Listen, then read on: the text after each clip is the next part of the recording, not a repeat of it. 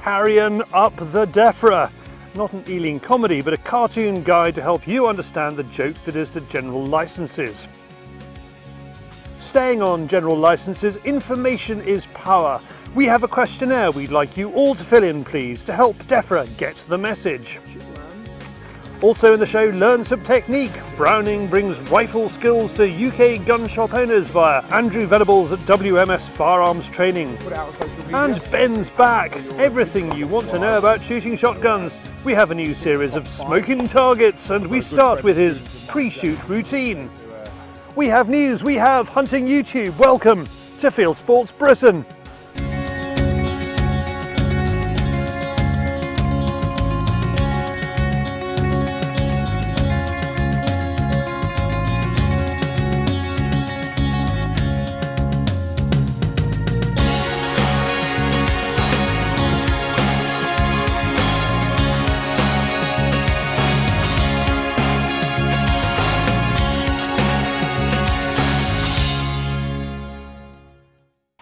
Hundreds and thousands enjoy their shooting.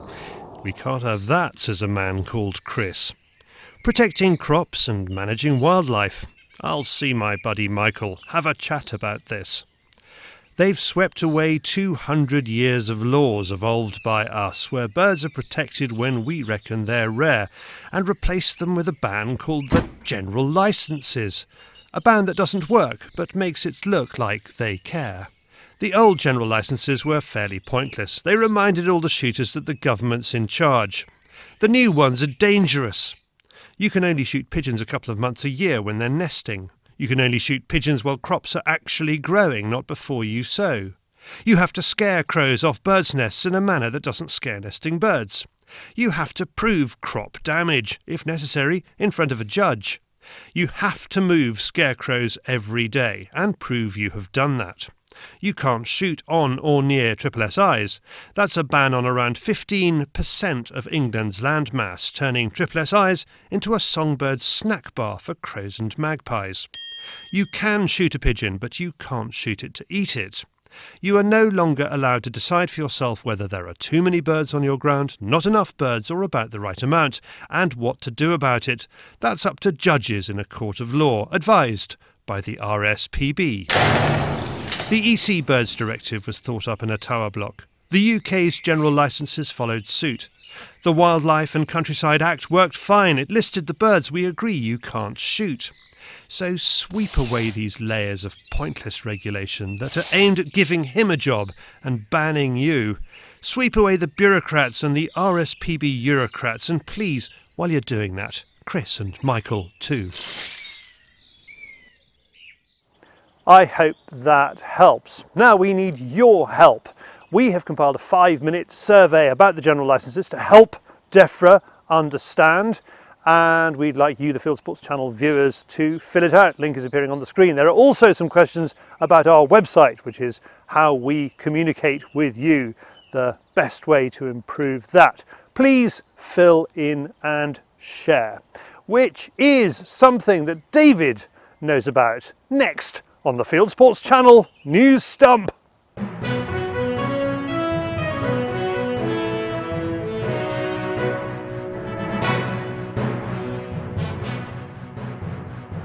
This is Fieldsports Channel News. The general licenses shambles continues to get worse. Though speaking to the BBC, the new chairman of Natural England, Tony Juniper, says the general licenses is not a shambles, and instead complaining farmers are confused. His comments did not endear him to farmers. This lamb on a Northumberland farm was sent in by Lisa Bowring.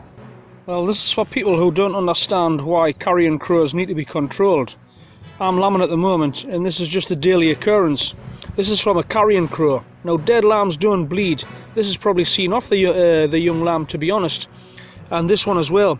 But there's many more throughout the day. This is just not the only two this morning. I'm just showing you this as an example. In the latest round, DEFRA is rushing through a consultation on the shooting of pest species in the UK. The deadline is this Monday, 13th of May at 5 p.m. All pest controllers are urged to visit the DEFRA website, plus fill out our survey, plus fill out Basque's survey. BASC will submit evidence showing the importance of pest control. We will submit evidence showing how many people enjoy pigeon shooting, so it's worth doing all three. Details are on our General Licences page, fchannel/general licenses. These images, again sent in by Lisa Bowering, are of a schoolgirl's runner ducks from Yorkshire, attacked and killed by a carrion crow that, at the time, she was unable to stop. DEFRA have assumed responsibility for general licences and also opened a call for evidence with a really short timescale, and this will help inform them over what they do with general licences, so it's super important that you engage. The second thing you need to do is respond to a BASC survey. There's structured questions there which will enable us to give a very strong, powerful response to DEFRA. There are fears that Wales, Scotland and Northern Ireland could soon follow England into the general licences chaos. Chris Packham has called on his social media followers to lobby Scottish Natural Heritage, Natural Resources Wales and DERA NI. SNH chairman Mike Cantley says he's already had death threats from animal rights activists. Shooters are taking their grievances to London. Organisers of the Countryside Rally 2019, set for the end of June, have hit 43,544 sign-ups on their Facebook group. For more on that, including how to sign up, go to fchannel/Countryside Rally 2019. Hares could get their own shooting season in the UK. Former Tory Agricultural Minister George Eustace is introducing a private members' bill that will make it illegal to shoot hares from February to September. Although unlikely to become law this year, he's using the publicity to cite a figure of 300,000 hares shot per year, provided by animal rights organisation Born Free Foundation, which ignores the positive work shooters do keeping down corvid numbers, the biggest predator of leverets. The UK will not ban trophy imports. Despite huge pressure from aunties and their celebrity friends, Environment Minister Michael Gove says it's better to let African and other countries make up their own minds about their wildlife. Police have decided to take no further action against masked saboteurs who beat up a huntsman and a landowner in Essex. Here we see Sabs in black balaclavas beating and kicking huntsman Gary Thorpe and a local landowner. Gary says he was punched in the face twice by this man when he asked the thugs to leave a private drive. 17 Sabs were arrested on the day, but released without charge. The Scottish Gamekeepers Association has welcomed a new report on predator control on moorland. It shows that when gamekeepers control abundant predators during the Langham Moor demonstration project, red-listed curlew numbers rose 10% a year and golden plover populations rose 16%. Here's SGA Chairman Alex Hogg. This is due to predator control, not habitat. They keep shouting habitat, habitat. Without the predator control, we wouldn't have seen these numbers increasing. What we need is the habitat and the predator control working together. This will give us a golden ticket for our waders. The Northern Shooting Show is taking place this weekend. As well as the usual trade stands, some of our guys will be there too. Look out for Kai, who's serving up game from the flames, and Roger Late, who'll be manning the HFT Masters course. Scottish firefighters are taking lessons from gamekeepers on how to manage moorland wildfires. In this picture, headkeeper Ian Hepburn and station officer Alex McKinley of the Scottish Fire Service carry out controlled burning on the Dunmaglas estate. Burning also forces heather to regenerate, which is good for upland birds. Shopkeepers in Reading have become deer managers. A muntjac turned up in the Oracle shopping centre in Reading. Staff drove it into one of the stores where they caught it and later released it. French farmers are becoming increasingly angry about wolf attacks on livestock. Last week, a farmer found 6 sheep and 16 lambs dead in a field in Aquitaine in the centre of the country. Keen to play down wolf attacks, local authorities would only concede it was done by a big canine. Wolves were recently reintroduced to the area. Google doesn't allow gun or ammunition ads, but it says that hunting ads are fine. Google's animal cruelty prohibition does not apply to hunting ads, says a Google spokeswoman. She explained how this Rocky Mountain Elk Foundation video ad was mistakenly rejected in April, then allowed following protests by 2 United States senators. Google states it doesn't have a policy prohibiting hunting ads, but they do have a policy against ads that promote animal cruelty or feature gratuitous violence towards animals. And finally, has the Indian Army hunted down a Yeti? It claims to have spotted footprints belonging to the abominable snowman, or Yeti, the Sherpa word for wild man. Himalayan legend tells of a fierce creature who lives in the mountains of northern India, Tibet and Nepal. Now an Indian Army unit has photographed the latest outsized footprints in the snow that may or may not prove it. You are now up to date with Fieldsports Channel News. Stalking the stories, fishing for facts. Thank you, David. And if you want to see more news, go to our website, fieldsportschannel.tv, which we like to keep up to date.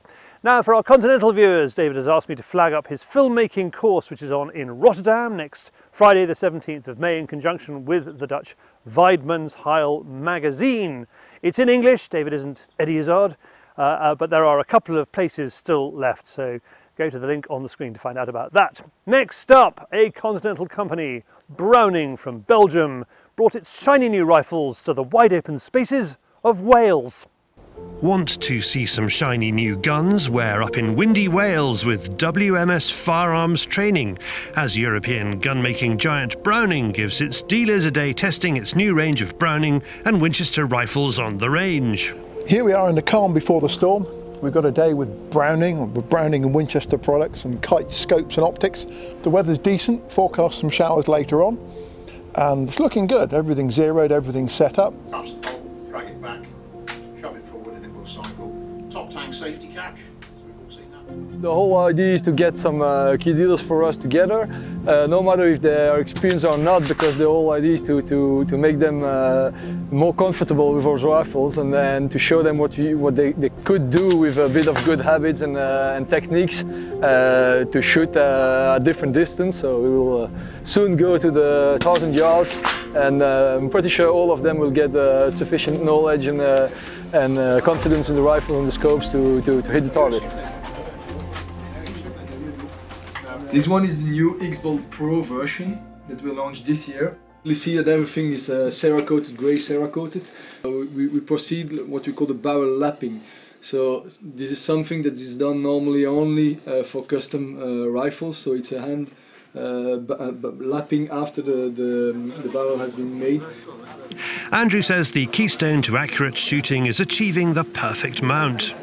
If you take your chin, put your chin on top as if you're going to go to sleep, and then you run your jawbone down the side of the rifle, and then stop when a perfect picture appears. I've now got reasonable contact with the stock. You can see it's just pushing my chubby cheeks off a little bit, and I've got a reasonable shooting position. Once the trigger finger goes in there, you don't want it wrapped round like that. You don't want it petting up the side like that. You want the centre of the pad of your finger on the trigger. Breathe in, the sight should go down, breathe out. They should come back to where they started if the position's pointing naturally. Finger to the trigger, take up a little bit of pressure. You can see I'm on the trigger now, there's a bit of pressure. Squeeze it, and the shot will break. Okay, lovely triggers on these, absolutely gorgeous. Back into it. It's a systematic way of doing it. Into your shoulder, quick check, onto the stock, perfect picture, gentle release,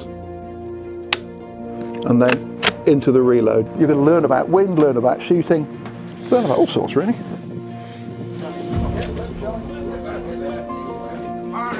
Spotting. Again, you're still in the same group.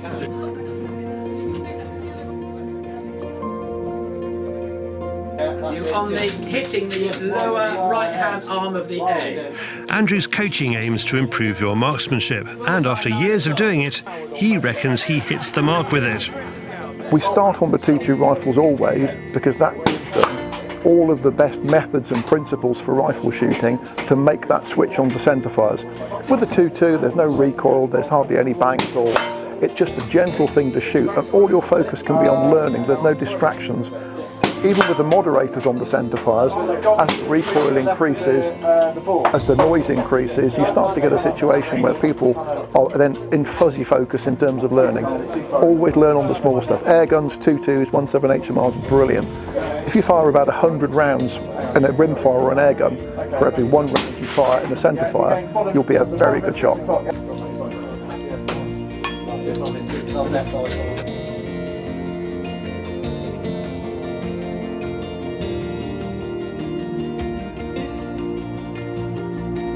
You're, well, half an inch above the bull.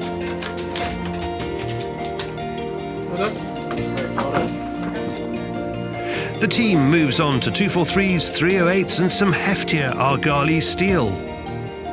Though not necessarily big recoilers, moving up to centre fires is where flinch can become a problem for both novice and experienced shooters.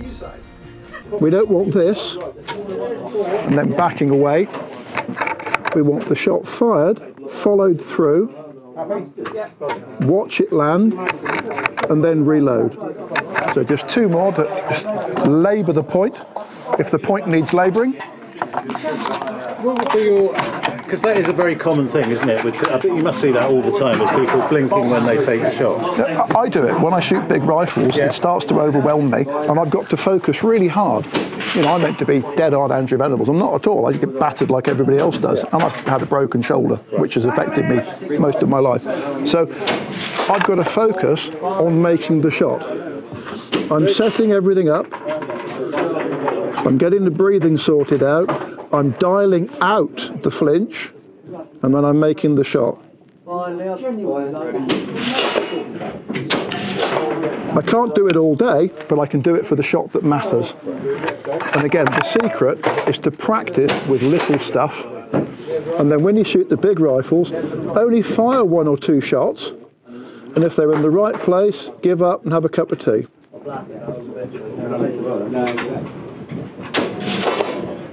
And you can see I'm not blinking, my eyes open the whole time, I see the bullet land. And when you reload, keep looking through the scope. Don't break the position. Practice, practice, practice. And if you've got a large rifle with a heavy recoil that's expensive to shoot, practice a lot with a little rifle and shoot the large rifle sparingly but extremely well. That's lovely. Yeah. Spotting. Okay. Same spot. Moving out to 200 metres with the X-Bolt Pros and Winchester XPRs, this is where the manufacturer starts to get honest feedback.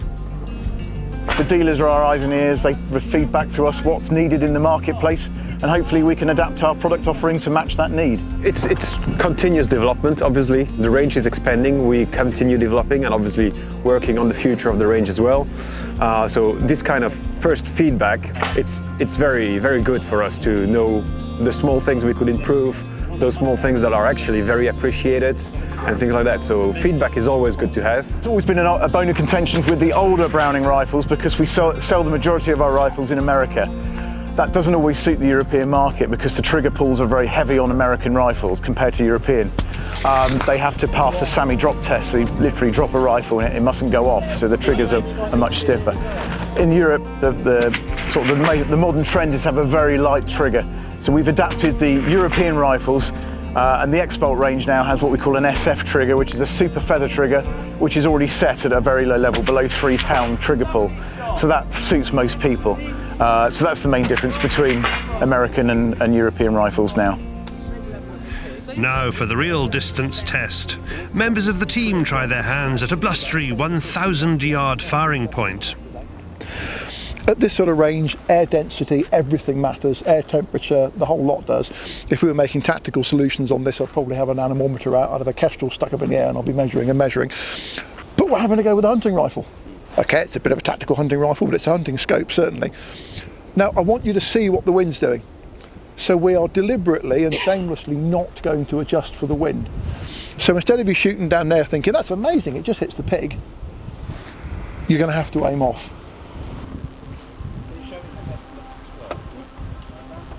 I'm pretty sure everybody will hit the target with our material, which is not the most expensive one of the world, with hit the target at 1,000 yards, which is quite a distance. It's not a distance that you will shoot for hunting, because the whole stuff is to getting closer, of course, but it shows the quality of our material, both rifles and scopes, and the combo works well together. Okay. You think 2 disc widths right at that disc? I personally would aim about a disc or 2 to the right of the smiley face, to the right of the pig. See what happens.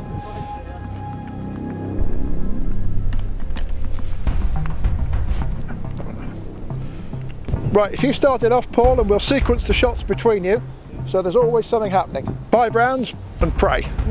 Spotting. That's the pig. Above the pig. Reload. Quick, get the next shot off. Above the head. Right, now Paul, use your aim off. Spot it in. That's about 1 foot to the left of the head.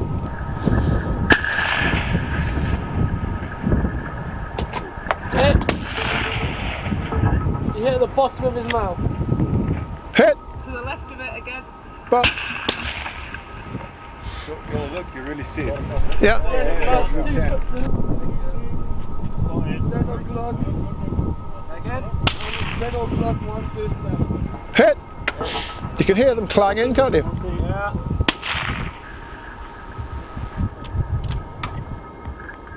Awesome.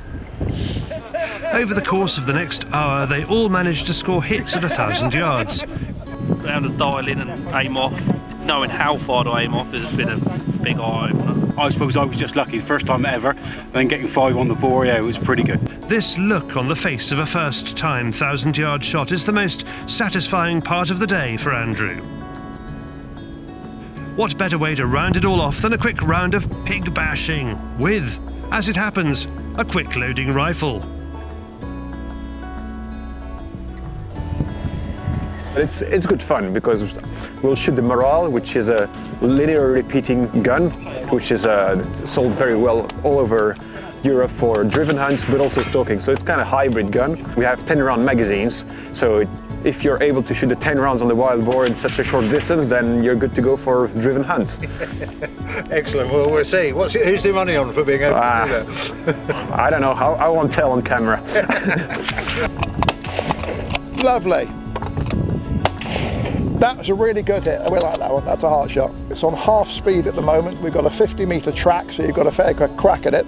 It's possible to get 2 or 3 shots off in one pass, unless it's on high speed. 30 kph is quite quick. A little bit behind on the cheek. The secret of being smooth, if you point your finger down the forend, you'll naturally point at the target, just like with a shotgun. And when you've mounted on it, just keep moving, bang, and all the way back, bang.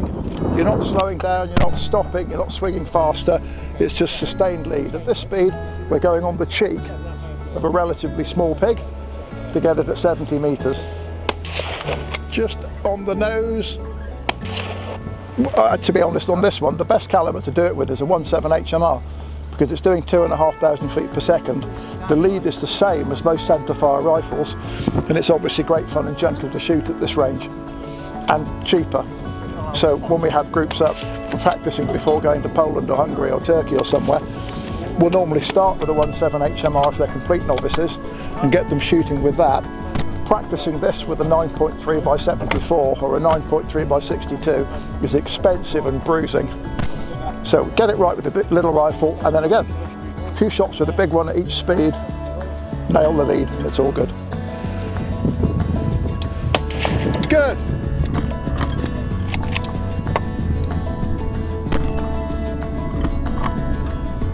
We've had a lovely day up here with Browning and Winchester at WMS. We started off the day 3 complete novices, and actually during the day none of the 13 people involved had ever shot a driven boar target before. And this is what happens when you give people who've had good tuition a Browning Morale and you get them to shoot a running boar target. They've shot it to bits. Well done, team. This has actually been resprayed twice. For more about Browning's range of Winchester and Browning rifles, go to browning.eu. Thank you, Andrew, and thank you, Browning. And with the clay shooting season now well underway, we're off with Ben Husthwaite and Game Boar and the new series of Smokin Targets.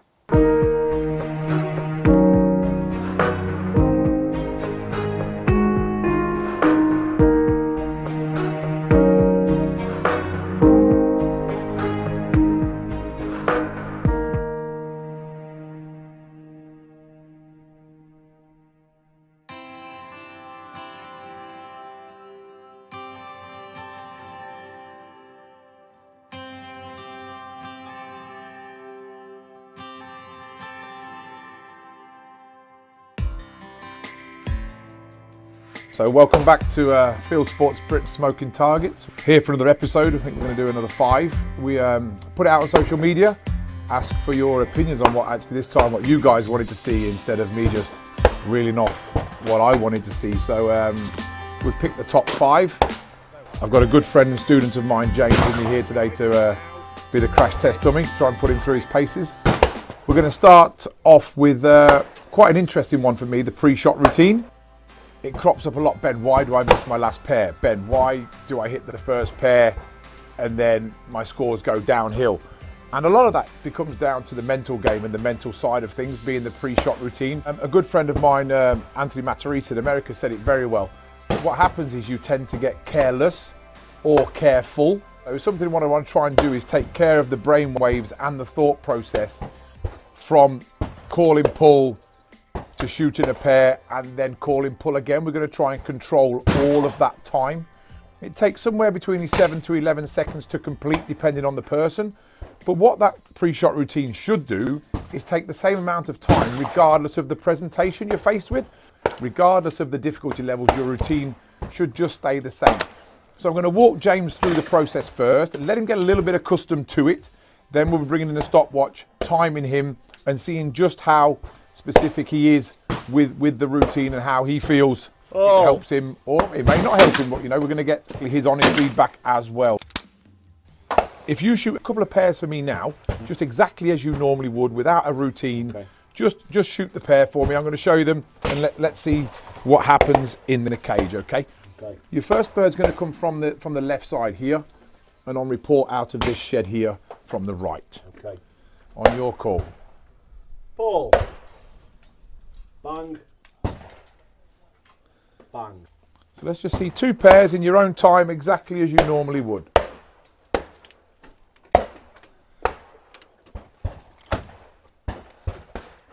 Ball. Ball. When you were loading the gun between the pairs, what was going on in your head? I was thinking about me where I saw it best to kill, so my kill point. Obviously, viewpoints both are at the sheds, so I was holding out in between, and then I was thinking about what lead I was going to apply to each target. So quite a lot of information that James is trying to feed into himself in a very short space of time. But the moment we get any downtime is when that little noise on your shoulder starts talking to you. You could straight this peg. If I hit this next pair, I get a personal best. Oh my God, I've missed the first pair. I'm going to miss the rest. I'm going to look stupid in front of the people that are watching. Oh my God, I want to get out of here. And what we're going to try and do is eliminate that process. So what I want you to try and do now, James, is work on a pre-shot routine. Okay.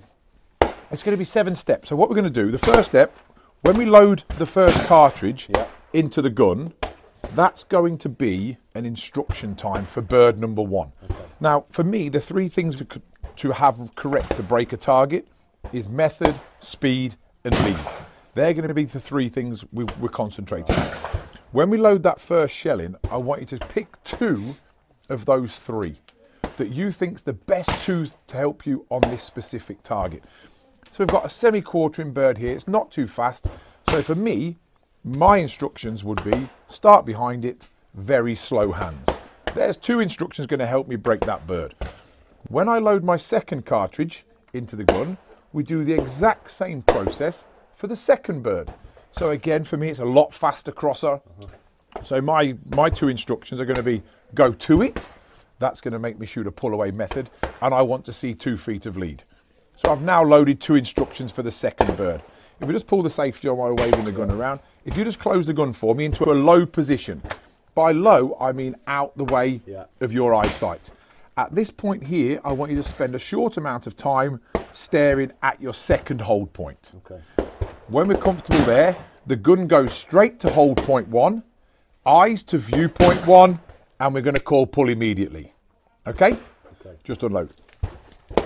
What I want you to do this time is run through the same routine by yourself. Again, I want you to give me the instructions out loud. Okay. But when you get to the pull, we're just going to open the gun and start again. Okay, just so you get you settled in the routine.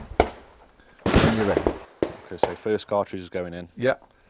What's your instructions for the bird? I'm going to shoot swing through on it. Okay. So I'm going to start just behind it. Yeah. And just swing through. Slow hands on yeah, that so one. make sure we use 2 out of the 3 instructions. Yeah. For the second bird, the crosser, I'm going to get onto the bird. Yep. And then I'm going to pull away. I'm going to pull away to like a predetermined lead. Yeah, that's it. So there's 2 out of 3 again. So we're using 2 out of 3 instructions. Shell into the gun, closing the gun, slow, staring at your second hold point 1, viewpoint 1, and we're going to go. Okay, unload again, and this time we're live. Oh. Beautiful moves.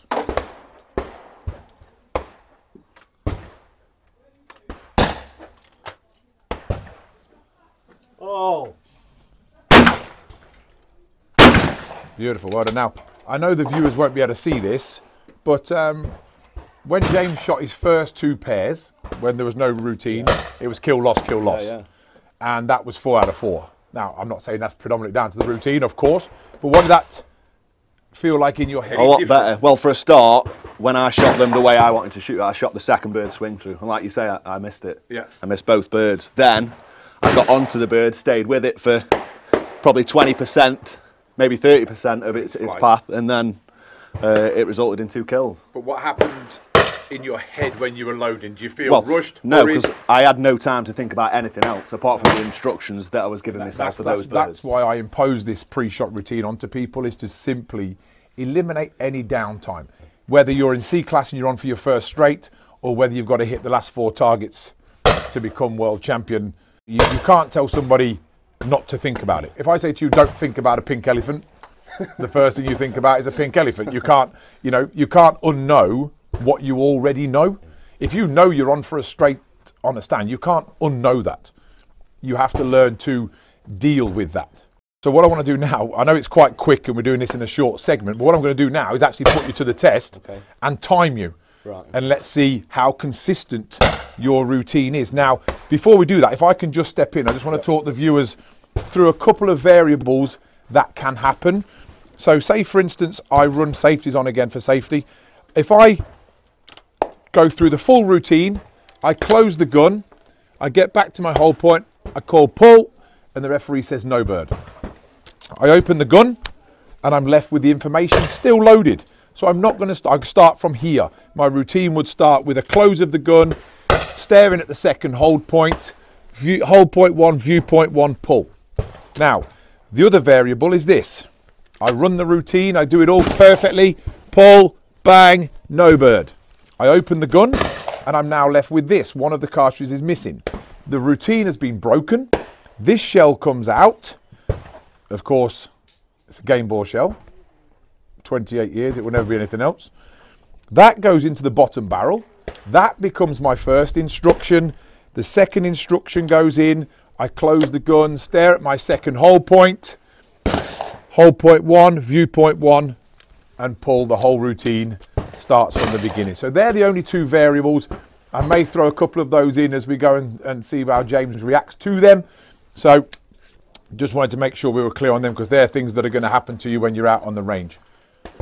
So James, let me just get the stopwatch ready here. So why do we need a stopwatch, Ben? When I do this with students, what can happen a lot is you tend to see a variable. So he may well be 10 seconds, 10 seconds, 10 seconds, 14 seconds. That will tell me that on that last pair, something happened. Something else got into his mind, and that could result in a miss. What I want James to do, and all of my students, is to be pretty consistent throughout any variable. Hits or misses, or, again, if it's a hard bird or a soft bird, I want to make sure that his routine is holding firm and making sure that when he gets that hard bird, he's not overthinking that or putting something else in or taking something out as well. He could get to 4 seconds because he's panicking. He's missed 2 pairs. He's shooting on a squad of people that are watching him, and he's like, "Oh, get me out of here."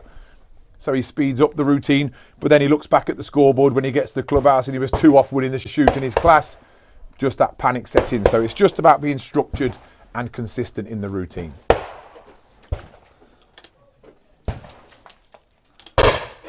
Oh.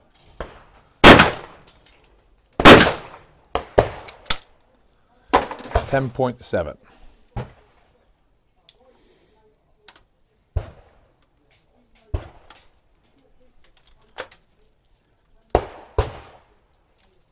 Oh.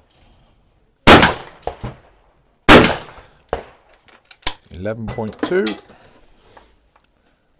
Oh. And 10.6 on the last one. So again, as far as I'm concerned, that's very consistent. We're not going to be looking to be within 1/100th of a second, because there is things that can go wrong. We can pull a cartridge out the wrong way. It comes out brass first or plastic first. Then we have to turn it round. So there is a little bit of variables in there. How did that feel there? That's the first time we've shot a sequence of them. Yeah, that felt really good, yeah.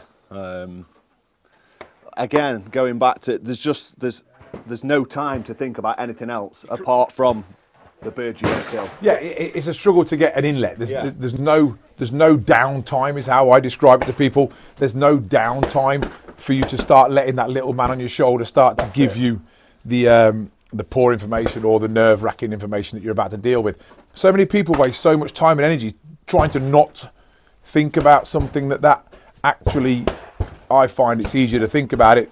And then when I enter the cage, I turbo up to 100% and I use the pre-shot routine to fix those problems. So for me, that's a little segment on your pre-shot routine, and I hope that helps. It's a very generic pre-shot routine.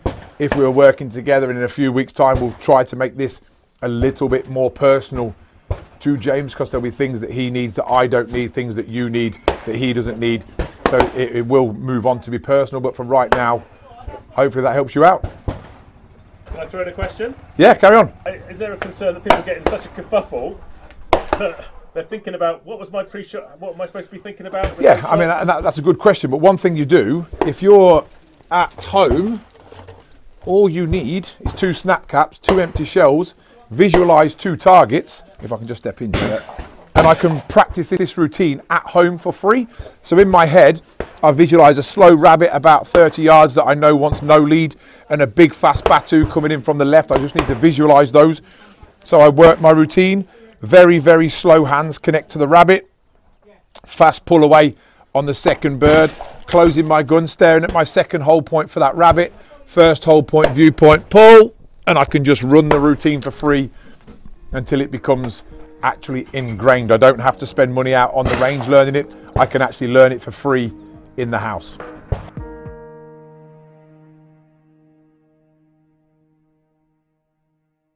Thank you, Ben. Thank you, Gameball, and thank you, Smokin Targets Playground in Bedfordshire, for the stands in the middle of that piece. And we'll be hearing more from Ben and Smokin Targets over the next few weeks. Now, from Bedfordshire to the wider world of hunting and shooting on YouTube, it is Hunting YouTube.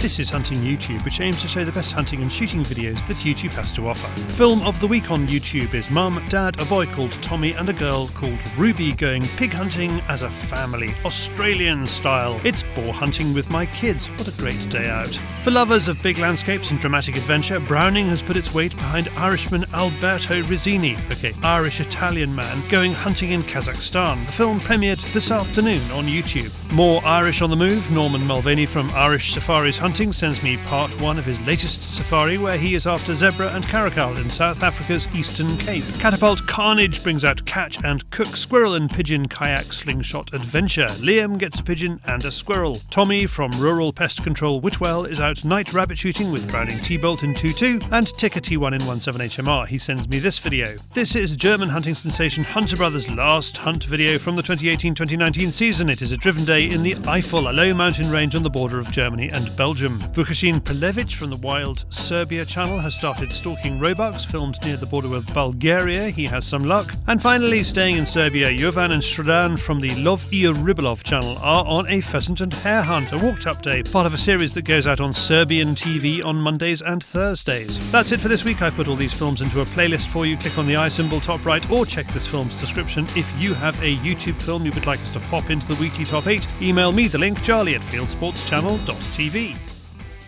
Well, that's it for this week from the rather gloomy weather of the UK, the rather gloomy mood of England over the general licences. Let's hope we get some resolution on that next week. If you haven't done so already, please pop over to our website, fieldsportschannel.tv. You can click to like us there on Facebook and on Instagram. You can follow us on Twitter, you can subscribe to us on YouTube, and of course you can pop your email address into our constant contact form at the bottom of the page. And we'll contact you about this show, Field Sports Britain, at 7 PM UK time every Wednesday, and you can back us. Go to fieldsportschannel.tv/shares to find out about that. And I will see you next week. Good hunting, good shooting, good fishing, and goodbye.